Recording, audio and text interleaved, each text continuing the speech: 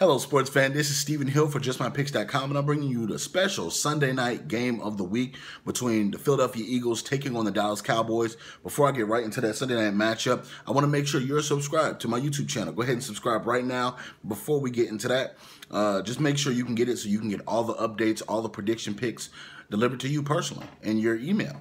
So hopping right into the action. The Philadelphia Eagles were off last week after being beat by the Carolina Panthers. You're looking at the Dallas Cowboys and how they were beaten, how they almost gave the Seahawks a surprise loss on last Sunday. Now, coming into this football game, these are two struggling football games. I know it hurts my heart to see that my Philadelphia Eagles are struggling, but overall, the Dallas Cowboys offense is terrible, god-awful. Even though they had Dez Bryant back, they're still trying to find their footing. They're still trying to score points. Mustering up 10 points, 13 points. That's not enough to beat these teams in the NFL. Philadelphia Eagles, on the other hand, the offense has to improve. It has to be a major improvement as far as tackling on defense. Some of these plays by these corners, and those corners are missing tackles, and just thinking, okay, where did the Philadelphia Eagles go wrong in this season? And you're looking at how the slow starts on offense. You're looking at how they can't move the chains on first down, second down, third down. You're in third and long situations way too much.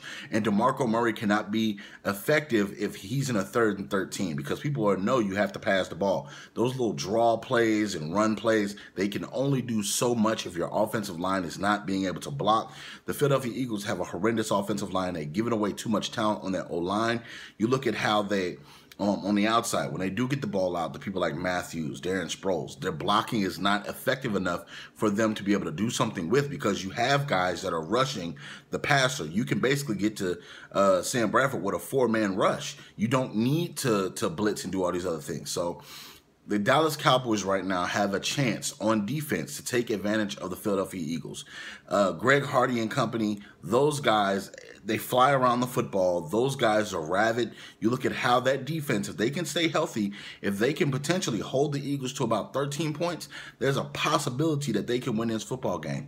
Both these teams right now, as I said, are struggling. There's not a clear-cut favorite in this game. I know that Chip Kelly's offense, when it does get going, it is hard to stop, but it has to get going first. There's no guarantee that against the Cowboys that this is going to get going because they can't even get it going against teams that are lesser as far as the competition. So to me, the only game that I've really seen that them get off and just start to finish was the game against the New Orleans Saints. So in this football game, it's a coin toss. But what I'm going to do, I'm going to go with my Philadelphia Eagles because I hate the Dallas Cowboys. So I don't want to see the Dallas Cowboys win. I want to see the Eagles rise up and get this victory. So I'm picking the Philadelphia Eagles on a confidence pick. I don't think that both these teams have the talent it takes to make the Super Bowl or even possibly make the playoffs. I think the Giants are going to win this division, but I'm picking the Philadelphia Eagles to win this football game. All you Cowboys fans, all you Eagles fans, leave your comments in the comment section below. Also, check out JustMyPicks.com for all the breaking news, all the hottest updates in sports. Don't forget to subscribe to my YouTube channel. Go ahead and subscribe right now and share our videos on Facebook in your sports group and let the debate begin. We'll see you next week for Week 10. Thank you so very much. We're out.